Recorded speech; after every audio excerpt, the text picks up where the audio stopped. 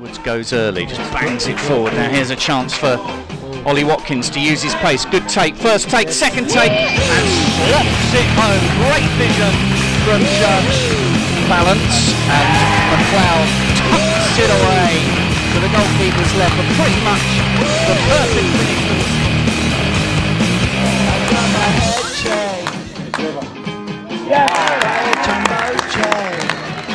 Up he comes now on his right foot, and it just about creeps under the keeper, who dived to his right hand side. A gallant effort by Ryan Allsop, but Brentford to take the lead. It's Canos heading towards the end of the penalty area. He finds Force with a chance, Force with an opening, and Force scores for Brentford.